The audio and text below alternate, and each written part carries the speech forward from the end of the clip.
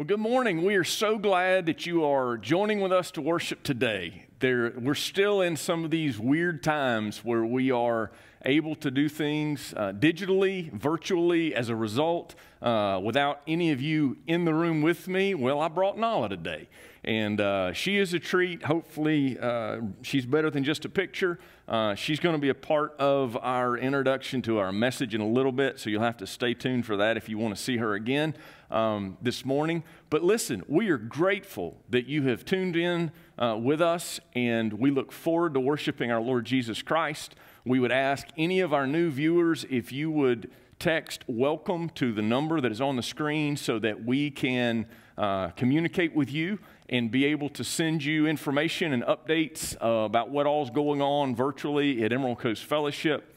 I also wanted to be able to briefly mention to you, questions are beginning to be asked as we try to open up as a business community, as a community. What's the church's plan? Well, listen, the church is going to have a plan, and we've got some ideas, but the truth of the matter is that we have begun to schedule an elders meeting that will take place after Mother's Day, and we will come back. The staff will be able to give a plan to them. We'll evaluate it together, pray over it. We want you to be safe. We want to be safe. And so really, there's not a lot that's changed as far as the church goes right now because our numbers are what they are when we gather together.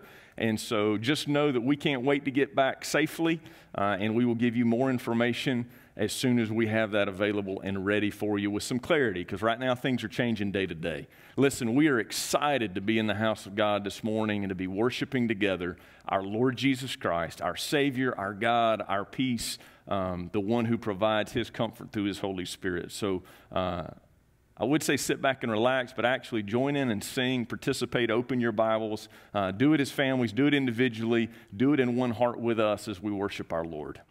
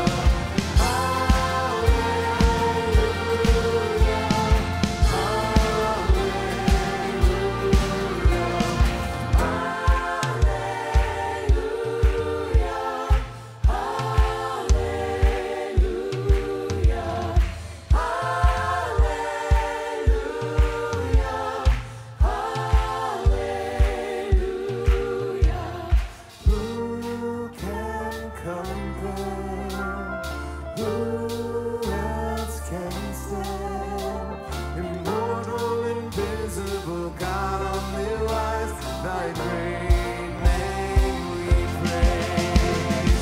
Who can compare? Who else can stand? Unrivaled, unequaled, and matchless in power, thy great name we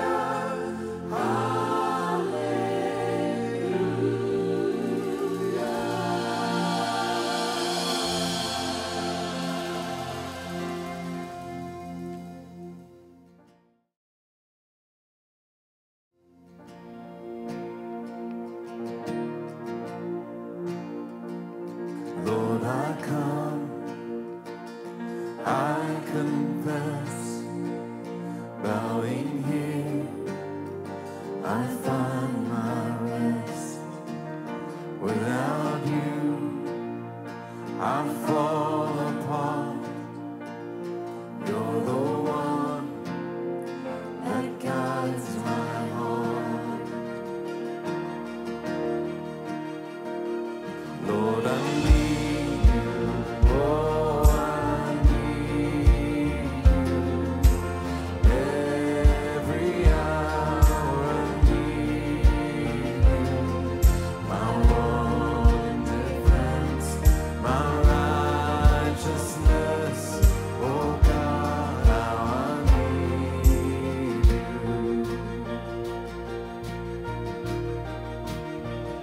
Where sin runs deep, your grace is more. Where grace is found is where you are. And where you are, Lord, I am free. Holiness is Christ in me. Lord, I need you. Oh, I need you. Every hour I need you.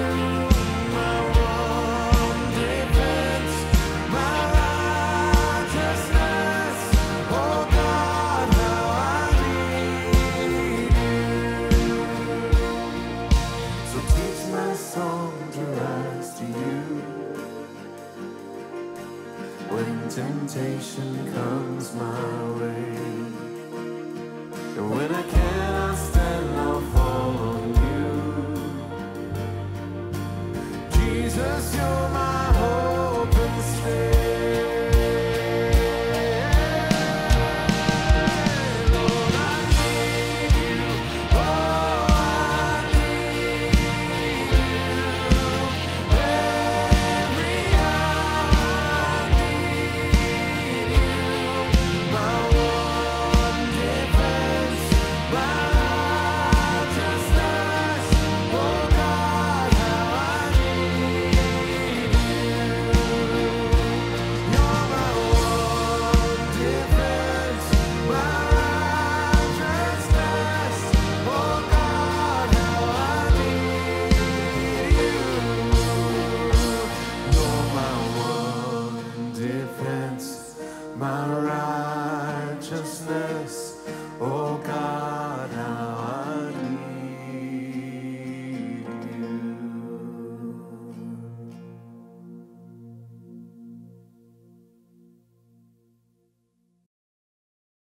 Well, good morning. I am so grateful that we're together, and honestly, I'm excited. I didn't think of it till just a little bit ago that today is one of those rare and unique times that I could literally bring my puppy to church And I am unashamedly going to tell you today that I have the cutest puppy ever. And for this moment, my vote, I guess, is the only one that counts. Nala is 10 months old, and she has been a delight in our home. And so far, she's been really good. Now, there's a reason why I brought her up here. I know that our Lord loves us. And I was reading in a passage that I'm going to share in just a minute as we begin to dig into what it means to have Jesus inside of us. It tells us, literally, we're going to look at a Bible verse. It tells us that the Holy Spirit, when we don't have words, and we groan within, that the Holy Spirit himself, with groanings that can't be understood, can intercede on our behalf before the Lord. And the image that is there, actually in Romans 8, we're going to be in Acts 1, but in Romans 8, it literally describes God understanding what's going on in us. He knows our needs, and he's able to align our prayers with what is his will and what is our heart. And I'm just going to tell you, some of you all have struggled to know how to pray, what to say to God. With this puppy, as we have gotten to know her, I mean, she's still just 10 months, but we have learned that she has different sounds for different things. Just before you came in here, she was growling at Brother Clay. And not because he's a bad guy. She just couldn't see him. It's so bright up here, she couldn't see. But I know that growl means that she's a little insecure. I also know that what the whimper is that she gives me, the sigh that happens whenever she is in pain. We've seen some of that. We know what it sounds like for her to want to come back inside when she's gone out to go potty and she comes back in. And so I also know, and we'll see what she does. I also know what happens when I flip her upside down in the morning times. A lot of times I'll flip her upside down and I will rub her belly. And sometimes when I rub her belly, and she's not doing it for me right now, ooh, you can't hear it. But she will sigh or groan, and that sigh or groan means, oh, that feels good. That feels good. And then there's other times that I've never seen Nala do it, but there's other times that I have seen individuals, they don't say a lot, but they growl. Have you ever done that? Have you ever gotten so angry? Well, I'm just going to tell you, when we have these different emotions inside of us and don't even have words, our God loves us so much, and His Spirit, our Jesus, is inside of us. And we've got some scriptural teachings today that will help us to understand the role of God dwelling within us. And hopefully this image will help us in that process. I am telling you, I am totally distracted. And so I'm going to have to let Nala go home with Allie here real quick. And so, yeah, she did a terrific job. Give her a treat, Allie. Listen, as we look at Acts chapter 1:8, we are continuing to look at these 50 days between Easter Sunday, the resurrection of Jesus Christ, and Passover, and literally what is the birthday of the church of the Lord Jesus Christ that we now know. It's always been called Pentecost. Today, as Christians, we call it the birthday of the church. And so the reality is that as we are looking today at this text, we are looking at the time period after the resurrection, but just before the ascension of the Lord Jesus. And so as we are looking at this, we find some facts out. We find some data about this period of time, what was happening with the disciples as we've described it in the meantime. Now, what we also know is that we're looking at the introduction of an entire narrative or book that was given to us by the same writer of the Gospel of Luke. And so he kind of finishes the Gospel of Luke with the ascension of the Lord Jesus Christ, and he begins it with the ascension of the Lord Christ, and he literally writes it to the same individual, to Theophilus, and records it for him. Luke was a doctor. Luke was a person that took lots of notes, lots of detail, as you would expect a physician to do. And so I want to just, if I can, read these 8 verses, and we'll get through as much of it as we can today. And hopefully, I sincerely hope that by the time we finish, you will be encouraged by the role that the Lord Jesus Christ and His Holy Spirit desires to have in your life and heart. And so it says this, beginning in Acts chapter 1 and verse 1.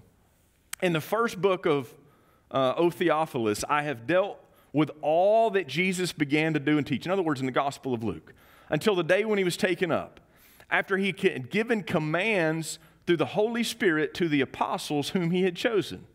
He presented Himself alive, that is, Jesus did, after His suffering, after the cross, by many proofs, appearing to them during 40 days and speaking about the kingdom of God. And while staying with them, he ordered them not to depart from Jerusalem, but to wait for the promise of the Father, which he said, you heard from me, for John baptized with water, but you will be baptized with the Holy Spirit not many days from now. That's what Jesus told them. So when they had come together, they asked him, Lord, will you at this time restore the kingdom of Israel? He said to them, it is not for you to know the times or seasons that the Father has fixed by his own authority, but you will receive power when the Holy Spirit has come upon you, and you will be my witnesses in Jerusalem and in all Judea and Samaria and to the ends of the earth. And so we have this classic and yet pivotal and primary passage of Scripture that gives us our purpose. It gives us a plan that the Lord Jesus Christ gave to his disciples. But there are some important facts mixed in this that we need to see that will help us know how to do life as a believer in Jesus Christ. And so I want to look back at this. Toward the beginning, I really was taken, and my focus was drawn to what we find about this descriptor. He describes this book as being after the Lord Jesus had given commands through the Holy Spirit to the apostles whom he had chosen. It says Jesus gave he gave the commands through the Holy Spirit. And I thought about this for a moment, and actually quite a lot, and I read several commentaries reflecting on what this role of the Holy Spirit was in Jesus' words. Now, if you remember back with me, when Jesus was baptized, the Bible says that the Holy Spirit descended on him. It also tells us that several times throughout his ministry that the Holy Spirit was there, that the Holy Spirit acted or surrounded him or empowered him. And here's what the truth is of what we believe as believers in Jesus Christ and what the apostles have told us is that Jesus acted and walked in the power of the Holy Spirit whenever he lived his life perfectly on this earth. He was anointed by the Holy Spirit of God and empowered to do exactly what the Heavenly Father desired for him to do, and he did it. His promise to his disciples was not to leave them as orphans, but his promise to them was that he would be with them. Jesus himself would be with them and in them. If we take a moment to look at the Great Commission, we'll find that his promise was to be with them always to the end of the age. And certainly his promise was to be with them so that by his authority they would receive, it describes power to carry out this mission. So here's the beauty of that. Here's what that means. It means that our Heavenly Father, by the blood sacrifice of Jesus Christ, has promised that those that receive Jesus as Savior and ask for forgiveness, as we continually, week by week, are offering you the peace of Christ, to be at odds no longer with the Lord God, but be at peace with him because you have asked for forgiveness. When that happens, when you ask Jesus to forgive you, the Bible describes for every believer the filling of the Holy Spirit or a baptism of the Holy Spirit, which means that the Lord Jesus lives in you. Now, I will tell you that there is some disagreement among some as to what the baptism of the Holy Spirit means. Now, when I say that, I'm saying that denominationally there's great discussion about that. I'll tell you very clearly and candidly, my conviction and understanding is that the Scriptures teach that the Holy Spirit himself, as the third person of God, enters into the life of the believer when one yields their life and heart to the Lord Jesus. And what that means for us is that when we choose Jesus as Savior, it means that we are full of God's Spirit and we yield our flesh and ourself to His leadership. The book of Ephesians literally describes to us a picture of the Holy Spirit guiding us and directing us. Galatians 5 is a picture as well that describes the leadership of the Spirit of God in us versus the leadership of the flesh. And truly, the fact of the matter is that the role of the Spirit in Jesus' life, and certainly in the lives of the apostles that we see after him, anytime there was a miraculous encounter or there was something that was an evidence of the Spirit of God, it was for the purpose of pointing believers to Jesus. Now, in that descriptor, I want you to know that we should in this day, all believers, and I would tell you any denomination of Christian would tell you this. In Orthodox Christianity, the Holy Spirit of God is the empowerment to do the will of God. And I'm not sure where you've been lately. I don't know what your life has been like this week, but it has seemed to me to be an emotional roller coaster. And we've all been through different pieces and parts as we've walked through these weeks and days together. We're all asking the question, what does this mean? We're wanting answers, candidly, that aren't there, that the decisions are going to be made and have changing implications of that as we move forward. I'll be honest, I've sat with groups of preachers every week, multiples of them, in addition to our staff, trying to figure out what the next step looks like. And until we know, we won't know. That sounds really clear and obvious, doesn't it? Well, it's the truth. The truth is that there's things about the future that aren't within our hands.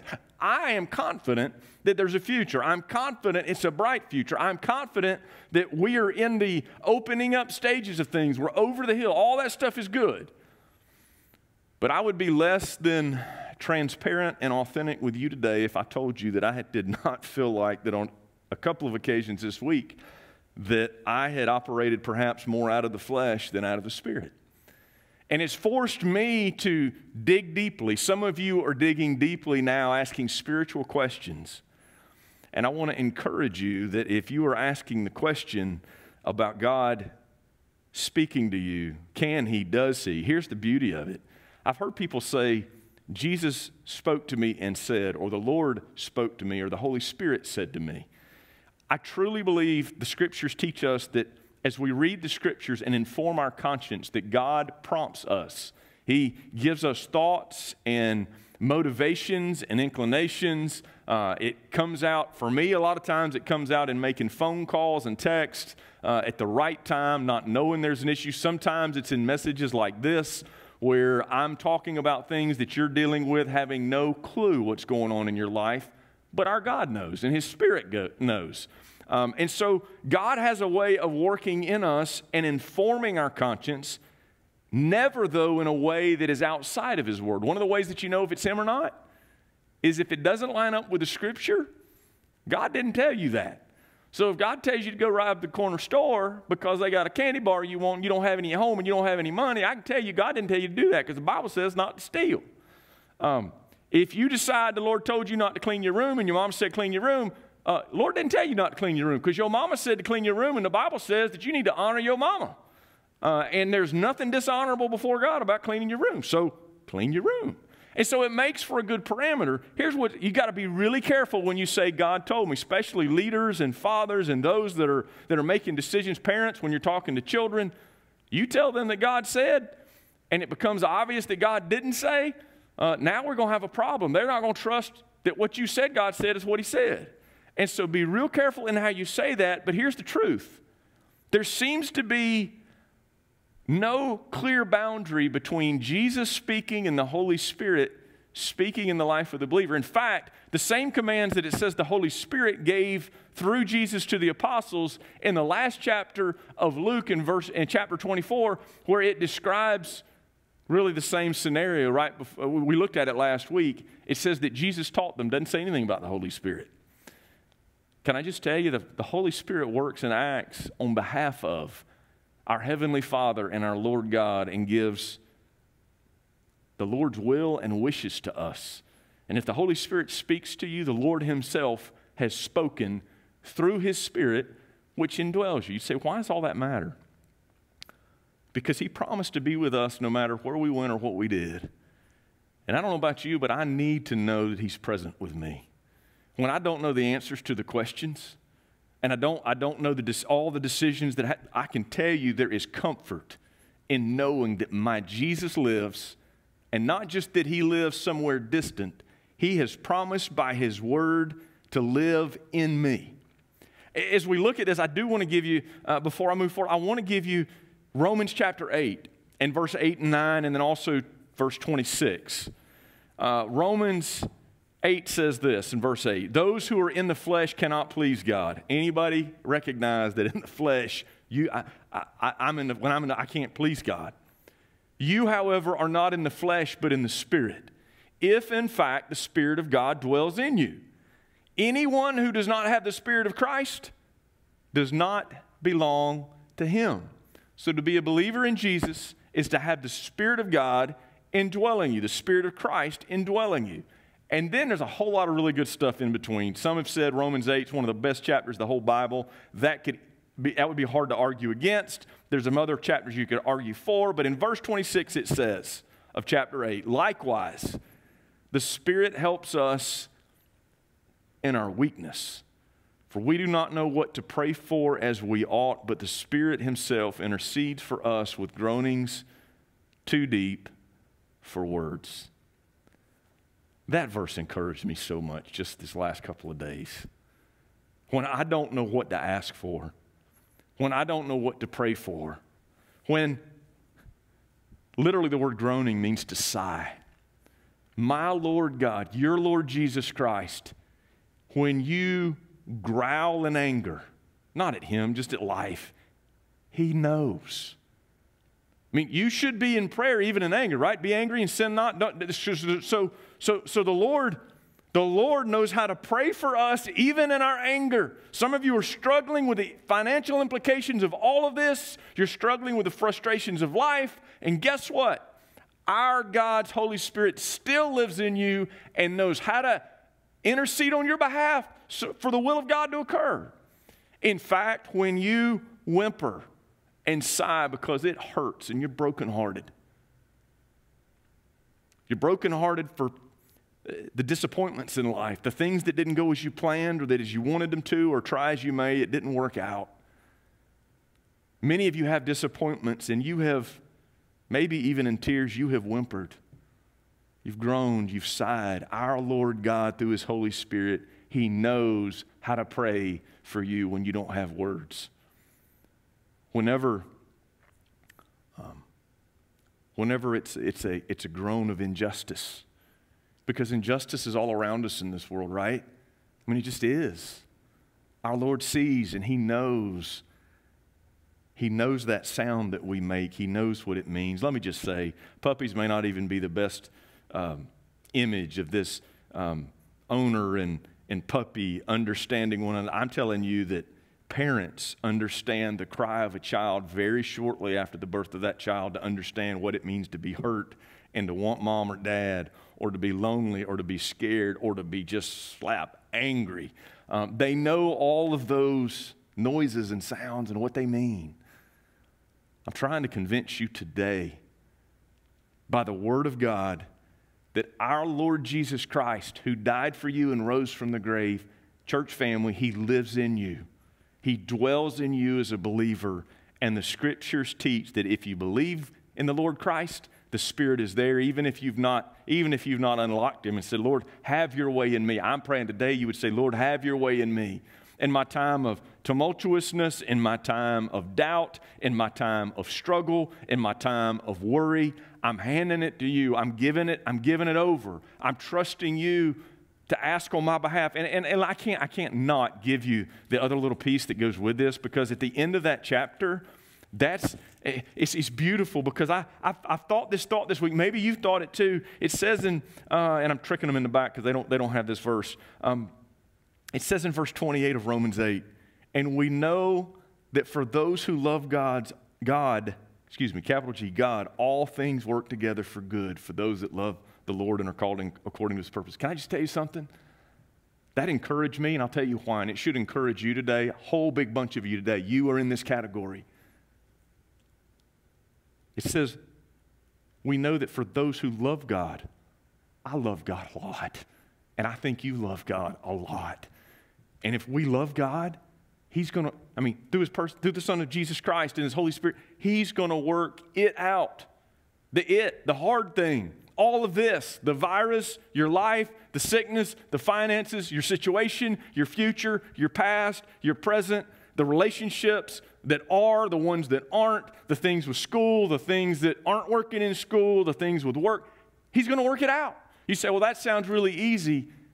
That's what it means to live by faith, is when you can't see the way, you don't know how to pray, you're trusting God's presence with you. Among the talks Jesus had with his disciples, the things that he told them, he promised they would not be orphans. And this legitimizes and makes sense what we're praying towards as we look at the birthday of the beginning of the church, the coming of the Holy Spirit and dwelling on his people. That had not happened yet here. In fact, he tells them again, I told you it reminds us kind of Luke 24 at the end. He tells them, stay in the city.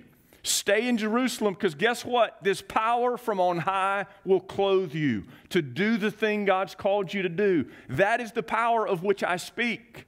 It was given to them then. Yes, the apostles did some incredible things, some of which may not even need to be done today, miracle-wise. I don't know. Our God is capable of just about all that he wants to do. In fact, he's capable of anything that the word itself doesn't preclude him from.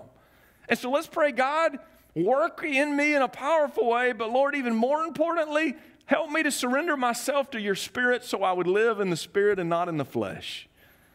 As we move forward, some of you are desperately wondering when this promise of the Lord will occur, this promise to return. In fact, before I get there, let me just quickly say, and I want to spend more time on this next week actually as we get to the ascension, but it says he presented himself alive to them. He showed them his side. He showed them the scars. But he did this over a 40-day period. The ascension happened at 40 days after the time. 40 days is significant. We'll talk about it again in a week. But he spoke to them about the kingdom. And it says he told them not to depart from Jerusalem, but he said, wait for the promise of the Spirit.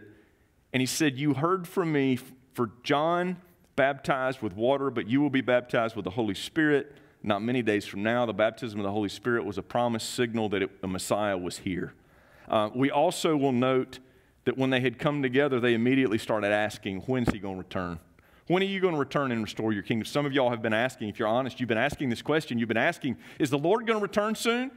Is he coming now? Is everything done that needs to come? I just want to tell you, the day that the Lord Jesus comes is going to be a great day. It's going to be a phenomenal day.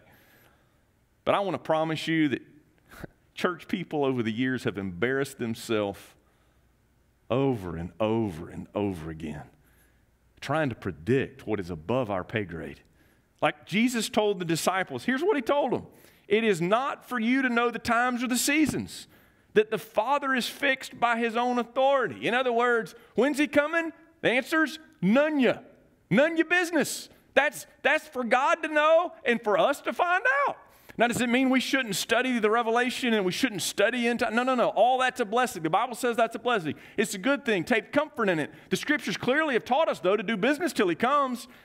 And so it's a reminder to us as Christians today, as we live in the flesh, hopefully live by the Spirit, in this mortal body, and we say, God, help me to live in a way that honors you in the here and now, to do business until that by which you fixed in your own authority, you determine that you're going to come. But then it says, but you will receive power in the meantime. In the meantime, before I return, you're going to receive power from the Holy Spirit. And here's what you're going to do. He gave them what's going to happen. Now he's going to tell them why they're getting the power. They're getting the power so that they can be his witnesses. And I just want to tell you, I'm not going to give you all the parameters of it, but essentially, many have suggested that this verse 8 gives you the table of contents really for the entire rest of the book of Acts of the Apostles, which tells us what happened in the early life of the church. The gospel was shared first in Jerusalem, and then it was shared, as it describes it, in all Judea and Samaria, and it continued to spread. And it spread very, very quickly after the time of the coming of the Holy Spirit of God at Pentecost. Beautiful thing. But can I take a note right here? That this very picture of sharing the gospel of Jesus Christ and being witnesses of the resurrection is essentially the same message that we just looked at, that Luke had documented, that was the purpose of the believers over in the thing they were to be about over here in Luke chapter 24, where he said to them to preach repentance, forgiveness of sins to the nations, beginning in Jerusalem. You are witnesses of all these things. This is still the simple message that we've been called to be about, that we should be about, that we should be after and not give up on, and should continue.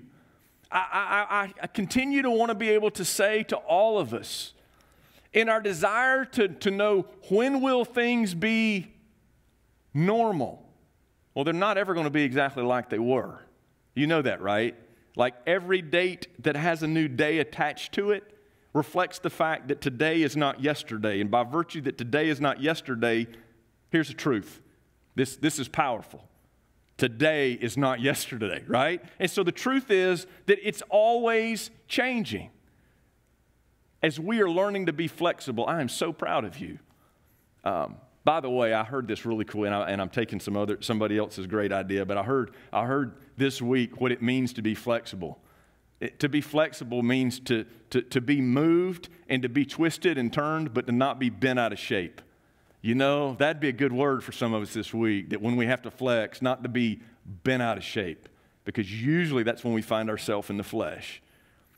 Well, listen, the truth is the gospel is what we're to be about, to continue to share the gospel of the Lord Jesus Christ. But dear believer in Jesus, our Lord has promised us His presence in us. And I don't know what you're going to be doing this week, but as transparently as I can possibly tell you, in my moments with the Lord, I am going to be seeking Him out, that He would do His will in me through His Spirit, that His power would show up. That His power would show up May 31st on the birthday of the church in 2020 for sure. It's the anniversary of the beginning of the church, no doubt about it. But that between now and then, that people would choose Jesus Christ, that the power of the Spirit of God to do things and cause circumstances to happen in people's lives, for people to receive the gospel and be open to the gospel. I'm going to be praying that it happens. I'm going to be praying that God reveals Himself in my own life, that He empowers me to be the witness that He called them to be. I want to encourage you as we continue to move forward toward Pentecost. Pray with knowledge that Jesus is in you. That's right. Jesus is in you. If you would say today, Jesus is not in me, I've never trusted Jesus as Savior, I want you to take and text to the number on the screen, next step, next step. We want to be able to contact you and talk to you about how to choose Jesus as your Savior and what that means, and how to tap into this power of the Holy Spirit that He's promised. Truly, it is calling on the name of God, asking Him to forgive your sins and to come into your life. Church family, hang in there. Continue to do the right things. Continue to trust in God, and know that you know that you know that you know the promises of the Scripture are true. He is in you, and He wants to be, He wants to others to be made known by you and through you and in you, as Jesus Himself shows Himself to others through the power that clothes you. What a beautiful promise and a beautiful picture and a beautiful plan that our Lord had for His gospel to be shared. Let's go share the gospel in our Jerusalem and Judea and Samaria and to the uttermost parts of the earth. Let me pray. Father, thank You for Your Holy Spirit. Father, forgive us for going through the motions of life, having trusted Christ, never speaking to this person of the Holy Spirit that is the third part of the Godhead, who is real and in our life, and who desires to empower us to live in the name of Jesus. Father, we pray right now, as we don't even know how to pray, for all the circumstances at play in our lives. We ask, Lord, that You would know our heart. We ask that You would sift it, that You would purify it, that You would clean it, that You would line it up with Your will. And Father, that Your Holy Spirit would take our heart's desire and put them before the throne of God, and that our lives, not our plans, but Lord, Your will would align itself with what You want in us. Lord, help us to shine a light in this world in Jesus' name. We ask all these things in the name of our Lord Christ. Have a great week. Tell somebody about Jesus this week. Hey everybody, I'm excited to be able to announce to you today that our church at Emerald Coast Fellowship is going to be making a donation of $19,000 to a group called Never Thirst. Now, we have partnered with them for quite a while. In fact, in the background you see pictures of some of the wells that we already have built. With each well, not only are many families impacted by being able to have clean water, these happen in very impoverished places that folks, one, don't have the gospel, and two, don't have a clean water source, so they stay sick all the time. I mean, we think about being isolated. Our time of isolation is not like how they're living. And so we have partnered year after year and built all these wells and candidly shared the gospel with many, many people through this partnership.